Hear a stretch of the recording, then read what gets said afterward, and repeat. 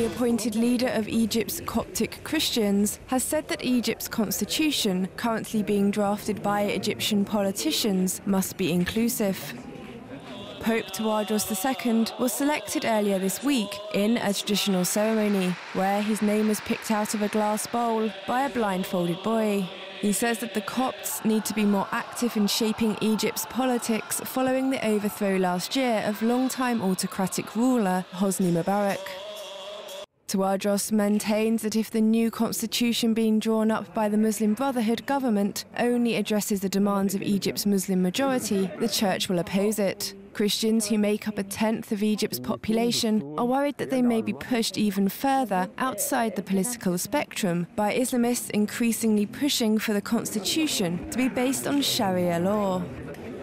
Among Egypt's 35-member cabinet are a number of Muslim Brotherhood members, figures from the previous regime of Hosni Mubarak, and 2 women, one of whom is Christian.